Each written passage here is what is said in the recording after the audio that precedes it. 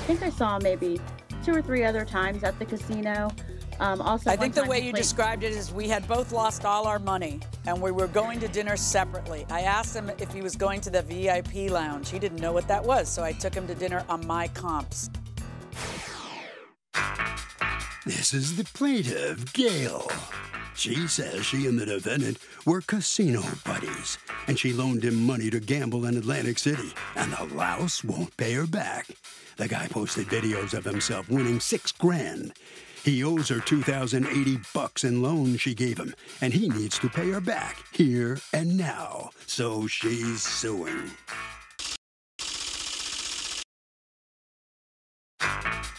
This is the defendant, Maurice Dudley. He says he and the plaintiff were gambling together at blackjack, and he was losing and she was winning big time. The plaintiff kept tossing him chips to play with because she liked his company. No one ever kept track of how much she gave him to play with. She never told him he would be required to pay her back, and he owes her nothing because she enjoyed playing cards with him. He's accused of not doubling down.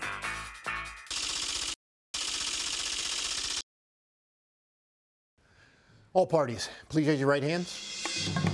What you are about to witness is real. The participants are not actors. They are actual litigants with a case pending in civil court. Both parties have agreed to drop their claims and have their cases settled here before Judge Marilyn Milian in our forum, the People's Court. People's Court is now in session. The Honorable Judge Marilyn Milian is presiding.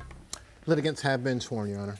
Thank you, Douglas. Okay, Ms. Gale, you say that Mr. Dudley, your gambling friend, owes you $2,080. Tell me what happened.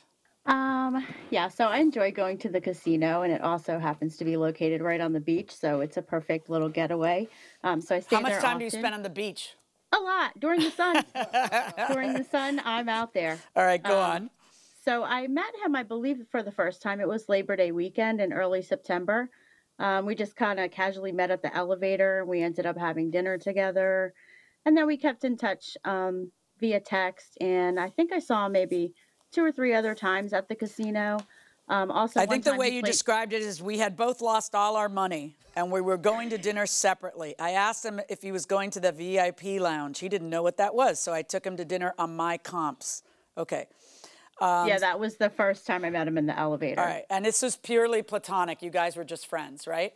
Absolutely. And so how do you come to be in a position to be loaning him this money? It was in November, like November 17th. We were both at the casino, and I had just won a bunch of money, and I guess he lost his money, so he asked me if he could borrow some money. I sent him some money on Cash App, and then over the next day, he was at the casino again, and I actually took cash out of the ATM and loaned it to him, and I made it super clear that it was a loan. All right, I'm looking at the text, okay, $1,200, and then November 18th, $1,600. What do those mean? So I'm texting him, because at this point, we're at the casino together, so I'm texting him how much he owes me. There's one text string that has all these different amounts. It's because we're sitting at the table and he's giving me money, so I'm reducing the debt, and then you owe $1,500. Then on November 18th, $1,600, $1,700. Okay, here's when we're at the table, and he's paying. Well, first I gave him some money, but he's paying me back every time he gives me a chip. I'm texting him. Okay, so every time he gives you a what? A chip. A chip. Like he's on November 19th, you gave him $300 more because it says $2,000 is your running tally. Right. And then it says $1,950, $1,900, $1,875, blah, blah, blah, and then $2,080. Exactly. Okay. And he's... what did you think she meant when she kept texting you these figures, Mr. Dudley? Your Honor, on this day, as I was winning, I was just giving her chips back. Every time she won, she was just giving me X amount. I had no idea on the exact amount. Really? I thought it was all love, Your Honor. Oh, you thought it was all love, that she just wanted to pay your way? The first day I met her, I was leaving my room, and then she had took me out to eat, paid for everything. She bought drinks. Well, so she was calm. She didn't pay for anything. But then why am I seeing these texts? You're not responding. What are these texts about? You know, You said what? it seems to buttress what she's saying. Then she says, I came in the room and I put in $300 online. I fell asleep playing. I woke up this morning. It told me I had an unfinished game session. I opened it up and it was a bonus round and I got 1,700. LOL. Do you think you might have a problem? No, I'm good. And what about you, Mr. Dudley? Do you think you have a problem? Your Honor, I'm really responsible. I would say definitely no. Okay. You got that cheese? I mean, she's asking you for the money. I'll have the cash in the morning, but I'll just hit the bank. I'm up and can't touch it. I see how you felt with that 10,000. What is he talking about? Your Honor, oh, is that for her or me? Yeah, no, go ahead. You tell me, Mr. Dudley. Your Honor, when I was around her, she was just flaunting cash. I mean, thousands of dollars, telling me she just got her body done, her butt done, and all this. So I was thinking she was up. I never been around anybody that had so much amount of money. So I'm just like I was telling you, I was thinking it was all love. Oh, then he helpfully sends you a picture of him that he's playing blackjack and he's up on November 24th. Wow, nice. Send me something. Those are $100 chips, Your Honor. Right, and you say, send me something. I'm over here waiting patiently AF for you to pay me back. Send the money, please. This is all days afterwards. And you say, I'm going to send you $1,100 next Wednesday. Did you, Mr. Dudley? No. Your Honor, no. Like I said. What happened to the $1,100 that you said you were going to send her? I was just telling her whatever to get her off my phone line. Just to like. The rest of the week before Christmas. My money is green. My word is all I got. Well, apparently not. Ooh, December 2nd, just 1/6. I'll be able probably to get it probably Monday before I get it and Cash App. It's my bad, so late. I've been working 16-hour days. Got to get back right before Christmas. I'll send 6, then 5. That Thursday I get paid. What's send 6? Your Honor, like I said, I was just telling her whatever to get her off my line. I don't know what you're talking about. It's your idea to text her. You're not getting her off of a line. You're waking her up at 11:44. And you're telling her that you want. In fact, I think you even are so helpful as to send a video of that. I'm not gonna hold. You hear me? Big guy, yeah. Bow! Ah! I did win one day. Yes, I was feeling myself. Yeah, yes. And you're letting her know about that, and you're telling her you're going to pay her, but then you see a better use for your money? Where was a better use for your money? Did you gamble it away and lose your winnings? Your Honor, no. So you had the money, you just didn't want to pay it back? Your Honor, I never thought I owed her anything off the rip. You can say that till the cows come home. I'm asking you a specific question. You can say that, and I can believe you or my lion eyes that are seeing your text where you're saying, I'm up and I'm going to send you money. I'm going to send you 6. What did you mean when you texted that? I'm going to send you 6 and then 5. I meant by that because when she was up big on the tables, she was giving me cash. So I thought it'd be love to send her something back. I was feeling up at around that time. What is 6? 600? 600, ma'am, yes. And then 500. Did you ever send her the 1,100 you keep promising? No, Your Honor, no. All right. Your Honor, if I may say one thing, I only met her about 2 or 3 times ever in my life. Yeah, she's an idiot for loaning you money. How'd that work out for you, sweetheart? You're an idiot for loaning him money, right? I agree. The question I have is not if she's an idiot for loaning you money.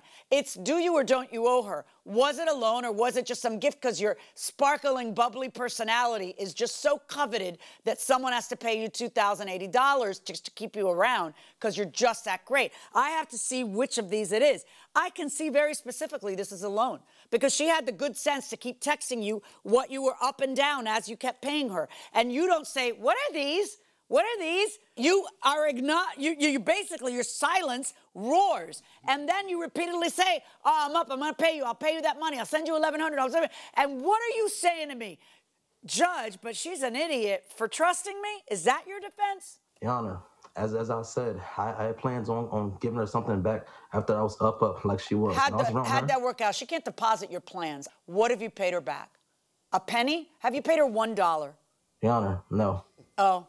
Well, then I guess you don't really have plans to pay her back. I'm ordering you to pay the plaintiff $2,080. Ms. Gale. Yes, ma'am. Okay, I don't care what you do with your life. If you want to gamble everything away, that's great. I'm not here to judge you. I am here to judge how you run your racket in terms of loans. Very bad idea. It's good that you at least put some stuff in writing and that you're able to collect. But this is just a bad idea. Don't loan people you don't know money. Not the brightest. $2,080 verdict for the plaintiff. Thank you. So the plaintiff is finally going to get her gambling debt repaid by the defendant, $2,080. The judge orders him to pay. Mr. Dudley, you come off looking pretty bad in this. She gave you all this money, and you haven't paid her back a penny. It's been months, you know? Like I said, You have any excuse man, at all? it wasn't alone, and I'm sticking to my story. It is what it is. It was all up. Like I said, it was more so a gift, or more so just whatever at a time. I don't even know where she even got this exact amount from, but. Well, are you used to having women come just give you gifts like that, money like that, out of the blue? If somebody gave me $2,000, I'll use that to pay my rent or something, or I don't know, give me a dirt bike or something fun. Why would I gamble it all? And they say. Well, look, the judge says it's not a gift; it's totally a loan. Sorry, pal, you got to pay up. Gail, as the judge said to you, hopefully you don't do this again. You've learned a lesson out of this experience, am I right? Yes, sir, I certainly have. Thank you. All right, you're going to get all that money back, and hold on to it, okay? Or go back to the casino. Obviously, you like it there. You have good luck. Obviously, am I right? Only in the summer. Okay. Good luck to you anyway. Doug, we've talked about it 1,000 times on the show, but when you loan somebody money, if you don't get a written agreement, confirm it via text. It's such a good way of doing it. And you don't have to say, here's the contract, sign off on it. All you have to do is say, hey, I was happy to loan you the blank amount of money, and please, I would like it back within the next 3 weeks or whatever it is. If that person acknowledges it, that's it. And if the person doesn't acknowledge it, they sound shady. So that will help. If you're trapped on a desert island, which one of you is more likely to figure out a way to be rescued? Well, I would say I'm the one who's probably more likely to get us rescued, but we're probably on the desert island because I refused to ask for directions. And you kept saying, stop and ask for directions. I kept saying, no, I know how to get there. I know, I can navigate. I know that the moss grows on the north side of the tree, and I'll get squared away. Who do you think will figure out a rescue plan? I don't know. Maybe a joint effort would get it done, but I would be able to keep us alive. Yes, I do think that. I do think that you'd be more likely to figure right. But as far as getting us out of there, I don't know. Maybe that might be above my pay grade. That might be right. The thinking part will be mine, but the execution part will be yours. Exactly. I will execute the orders, get that stuff done, and keep us alive. Yeah. You find a way out. This is the plaintiff, Crystal Peterson. She says her tires were slashed by the defendant because the woman was mad she was with her ex-boyfriend.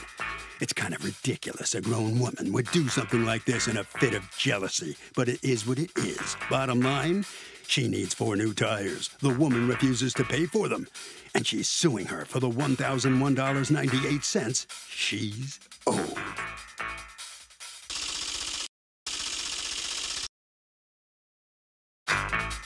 This is the defendant, Brittany Clark. She says the plaintiff and she had a mutual acquaintance who was playing both of them at the same time.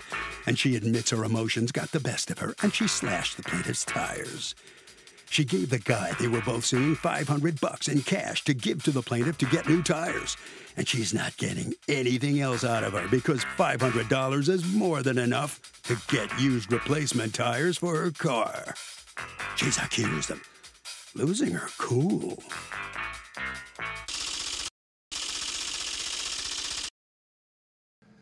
All parties, please raise your right hands.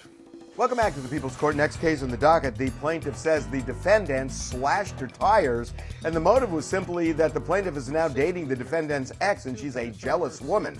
The defendant says her boyfriend was dating both of them at the same time, and she admits her emotions got the best of her, but she paid this lady already, and she's not going to pay her anymore. It's the case of slashing and dashing. Thank you, Douglas. You're welcome. All right, Ms. Peterson.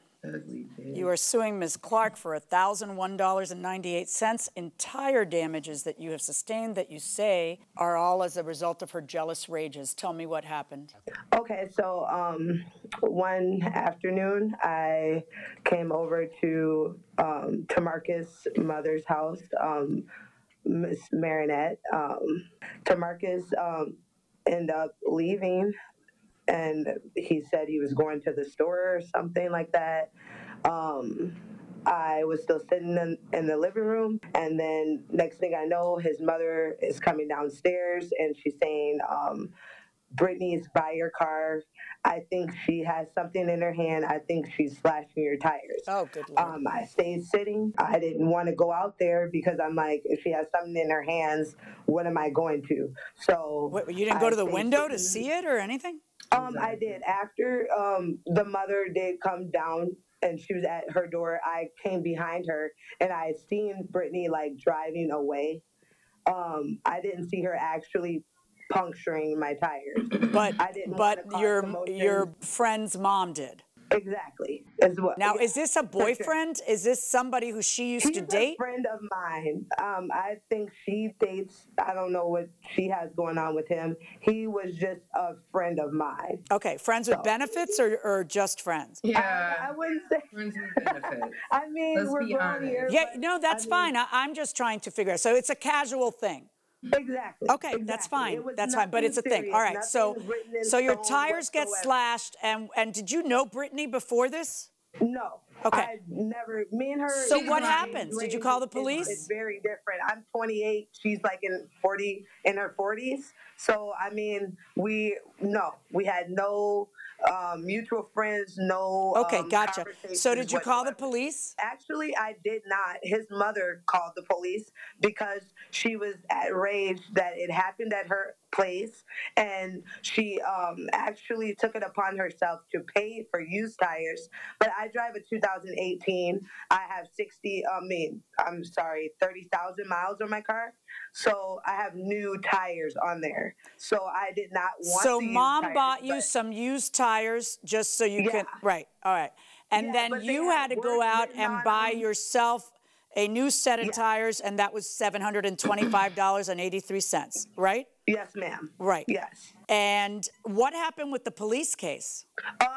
It's still pending because the officer said they had a lot of stuff going on or whatever. Ms. but I Clark, am what's pressing going criminal on? Charges. She and I do know each other. We've met because Tamarcus was trying to plot us against each other to fight. So everything that she's saying right now is bullshit. Excuse my language. I'm sorry. I gave him $500 for her little bitty Hyundai, whatever the hell kind of car she drives. Okay, The little bitty so Ms. tires Clark, did you that she slash has. her tires? I did. Why? And I gave her $500. Wait, no, stop. You gave Tamarcus $500, but tell me. Yeah. Okay, give to but her. stop. Stop. Why did you slash her tires? She spit at me. When did she spit at you? Off the balcony at that house that she's saying she didn't come to the window. She spit at you when you were doing what? What were you spit. doing there? He was supposed to be my man. How's that going for you? Him dating you, but dating her? I have an order of protection against him. How old are you? I'm suing him right now for busting out all my windows. How old are you? 45. How old is Tamarcus? 35, 33. Okay. Ms. Clark, you slash her tires, and according to you, you give him $500 to give to her? Yeah, he robbed my best friend at gunpoint the day that happened. She has an order of protection against him. I'm sorry, did you give him $500 or did he rob your best friend of money or both? Oh, no, both of them. I gave him $500 the next day. He robbed your best friend at gunpoint of what? What did he rob her at gunpoint of? All her jewelry, her phone. I can see what you see in him. I mean, he sounds fabulous. I can see why you're having such a hard time getting over him and going around, as a town slasher. It makes total sense to me. He's a winner. He sounds like a real winner. According to you, Ms. Pedersen, she slashes your tires a second time. Is that correct? So I'm getting my hair done right down the street from where his mother lives, like 2 blocks away, maybe 3 or 4 blocks away. I come out from getting my hair done from the shop. 2 of my tires are slashed. And that's after they talked to her. Sweetheart, I would have done all 4 like I did the first time. I don't give a shit about you. It sounds like you give a very, very big blank about her because her tires are slashed again. If not you, then who? Maybe you only had time to do two. Your Honor, I've had a restraining order out on this man since December. I want nothing to do with him. I couldn't give a less about her and her ugly pop. You need to go get your hair done again. You need to go get it. Ms. Pedersen, please let me do what I do, and please stop chiming in. Ms. Clark, are you on something right now, sweetie? Did you take any drugs before court? No, I did not. Okay. I'm in awe that the man I don't want anything to do with and his whatever she is are coming after me. Why are you in awe? You admit to slashing her tires. That I paid for it too. Why didn't you give it to her? It's her tires you slashed. You gave it to him? She's a coward. She would never come anywhere near me. Did he give you $500, Miss Pedersen? No. Okay, well, that's the problem when you do it through a third party. Why didn't you do... No. That's on you, because you didn't pay the person that you owed the money to. All right. Do you have a witness, Ms. Pedersen? Yes, I do. Okay. Can I hear from the witness? Thank you. Okay. And who is this person? This is his mother. His mother. Okay. What is your name, please? My name is Marnette Gordon. Okay. Ms. Gordon, what is going on here, huh? It's like a circus. Right. Tell me about it. Do you know Ms. Clark? Have you actually met her dating your son or not really? Not really. Okay. All right. And where's your son? Where's your son? My son? Yeah. Is he here? Is he testifying? Yeah. Is he somewhere? Where is he? He's right here. Oh, let me hear from him. Can I hear from him? Okay. All right. Awesome. Sure. What's your name? It's Marcus Blair. Mr. Blair, what the heck is going on between Ms. Pedersen and Ms. Clark? Were you dating both of them at the same time? Yes. Okay. And where did you meet Ms. Clark? Mickey's liquor store. Okay. And how long did you date Ms. Clark? For about a year. Okay.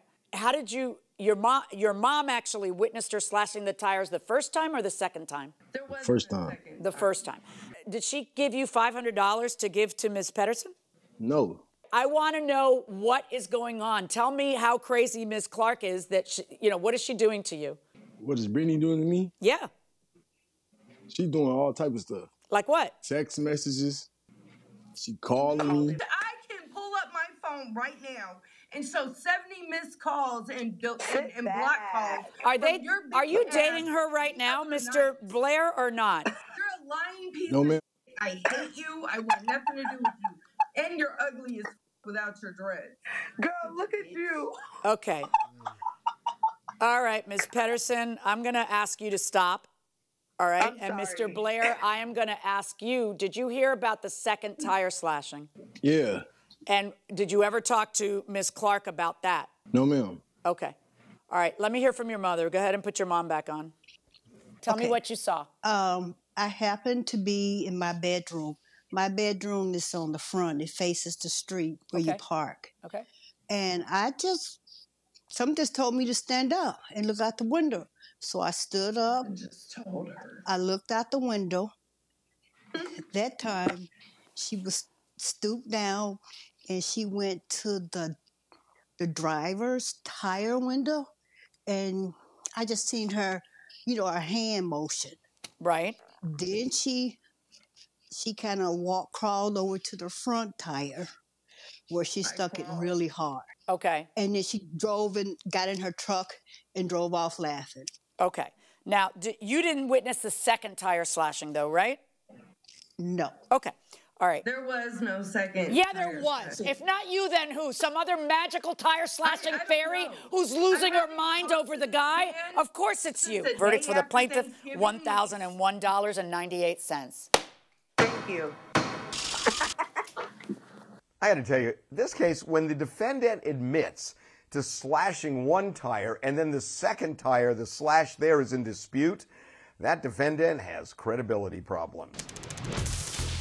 Judge John is very physical with the use of his hands when he talks. Does this ever create a problem, such as when dining or driving?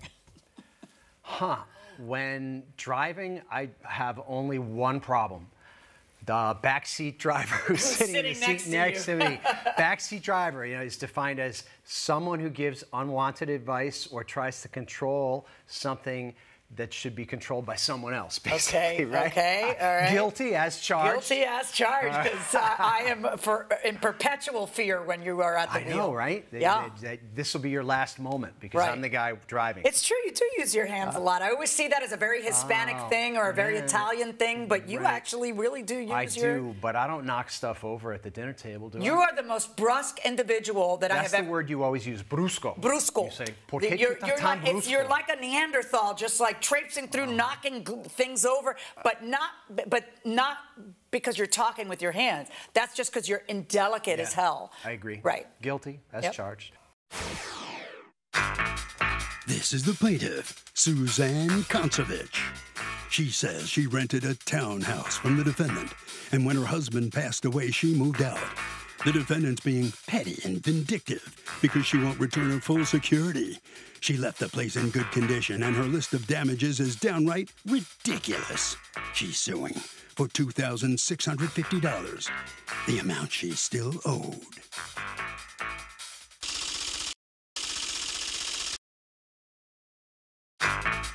This is the defendant, Lisa Marzarillo. She says the plaintiff's husband backed into the garage door while it was closed, damaging it. The defendant also says there was a laundry list of broken things in the place, and there's no way the plaintiff's going to get another penny out of her. She's accused of seeing things slightly differently.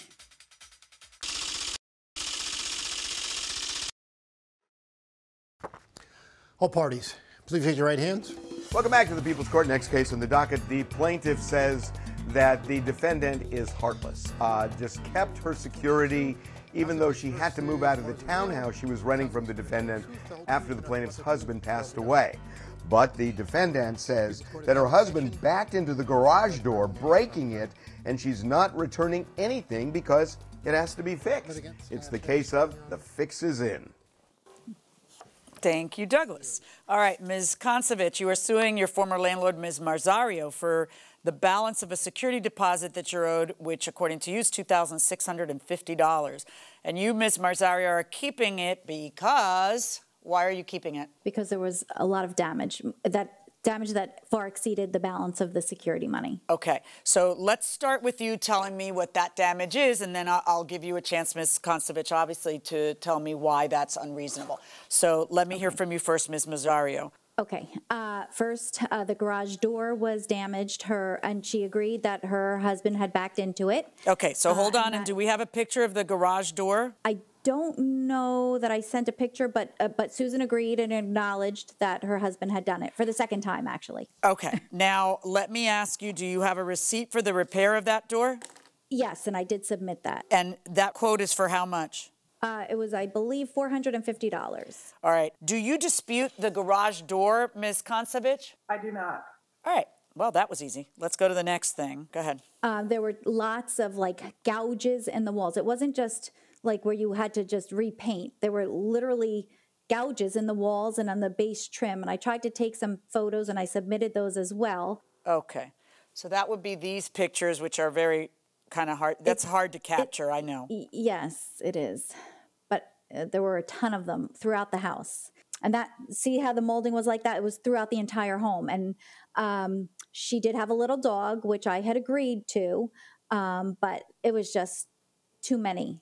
And the painter actually charged $850 because he had to do it in 2 separate days, because he said he had to, I guess, spackle and fill everything the first time and then touch-up paint, I guess, the next time. I don't know. Do you have a receipt for the painter?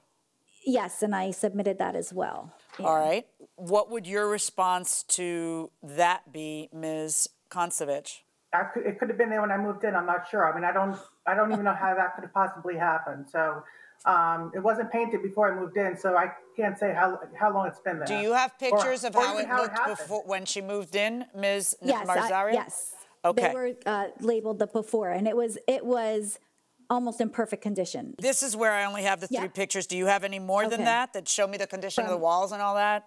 No, Okay. I don't. All right. Nope. But, okay. Okay, so what is the next item that you held her deposit for? The sofa, she had a blanket on the cushions, and when she finally removed it, I saw that the two cushions were pretty much destroyed. It was like a microfiber sectional, and I didn't know what happened to the cushions, quite honestly, but they were the fabric was destroyed. They couldn't be cleaned, but Sue did mention previously that her dog would lick the cushions, and that's, I assume, maybe from the dog's saliva what creates. So there's like a sheen on the two seat cushions. So the whole sectional looks right. So, but the sectional was purchased what year? When 2013 or 14, whenever I right. bought So the it's a 7-year-old sectional, and you are suing. You are demanding from her security deposit the value of it at the time that you bought it, as opposed to the value of a 7-year-old sectional. Well. True, but and that's not how it works in court, just so you know that, you don't get, because then you got 7 free years out of it, and court is about making you whole. So it's the value is that you get is the value at the time of the loss, and the value at the time of the loss would be a 7-year-old. What's the market value of a 7-year-old couch? It wouldn't be the price you paid 7 years ago. What happened to the couch, though, Ms. Koncevich? Well, it's true. I had a 6-pound Yorkie, and he would just lick it. Okay. I mean, it didn't All look right. like that. What else did the doggy do? That little 6-pound Yorkie. What else did that little rascal do, Ms. Marzario? Yep. It's just, there's a huge stain right next to the bed, and I had it cleaned twice, and the guy said it's not coming out. He doesn't know if it was vomit or something that sat for quite a while, but he said it's not coming out. So. How much did you withhold for that? I put $250. I didn't get a price yet to replace the carpet. Okay. What else are you withholding for? The faucet in my kitchen, she replaced the faucet without even telling me. And then she replaced it with a faucet that sits too high. So there are plantation shutters in my kitchen, and I cannot shut the shutter. Right, so now she has to replace that faucet. Why did you replace the faucet, Ms. Koncevich? Because it was broken, and I thought I was doing a nice thing by replacing it. Did you ever complain about it? Is there any record of you ever saying the faucet is broken versus that you wanted a different faucet? Because usually if the faucet's broken, you tell your landlord and they pay for a new faucet. And they would probably not get you one that looked like that. No, I didn't care how it looked. It just wasn't functioning. So I thought I was doing something nice by replacing it on my own without having to bother her. Or the other way for me to look at it is you put in a new faucet without permission, and now that's a detriment to her. That's not a nice thing. She's got to replace that faucet, you see. So how much did you pay for that, Ms. I got a price from a plumber, including the new faucet and the installation. It was going to be $586. Did you actually pay that? Because that's absurd. Is it absurd? Yeah, I think it's super high. I had a beautiful faucet, though. I had a beautiful faucet prior to. Okay, so it's a prove to me what faucet you had that price would be accurate. Like, what faucet did you have? Do you have any proof of what it was? I probably could find proof, but not right now. I don't. Yeah, it was a beautiful faucet, though. Well, it might have been a beautiful faucet that didn't work, or it might have been a beautiful faucet, or it might have. But if you want $500, you got to prove $500. So what else are you keeping her deposit for? Okay, so in the spare bedroom upstairs, the end table next to the bedroom top, there's a picture of it. All the paint is like totally scratched off. I don't even know if the dog did that or her daughter did that. I doubt the dog did that, but I know. But what is that furniture like? It's espresso wood. I don't know, espresso color wood. How long has that been in there? Since 2014, I think. All right, so. But I mean, it was in perfect condition. I mean, there was not a nick on it. How did the paint come off the top like this, Ms. Koncevich? I have no idea. I mean, it's not like my daughter scratched at it or my dog scratched at it. I mean, I don't know how that happens. Why wouldn't it suffice to just refinish the top? That's what I said. Are you're withholding the amount that you paid for it 7 years ago again? You're doing that thing. Right, but it was only, I had gotten it on clearance for $221, so I thought by the time I pay a painter to come in and so if you got it on clearance for $200 and you've had it for 7 years, then what she damaged is a 7-year-old $200 clearance item So I will allot something for that, okay? What you could have gotten in the open market for that $200 clearance item. Now, let's talk about kitchen tabletop. That's where we are. You know, it's just, it looks like she never put anything down to protect it. So now it's all discolored and peeling. And again, I should have had pictures because the furniture, like she commented with her husband when she toured the townhome in order to rent it, everything was just, it looked like it was out of a magazine. It was in perfect condition because I had only used the furniture for about a year because I only lived there for about a year and a half. How long did she live there?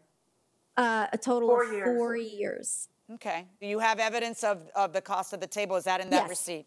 So you are suing for the counter height dining table entirely, its entire price, $515.95.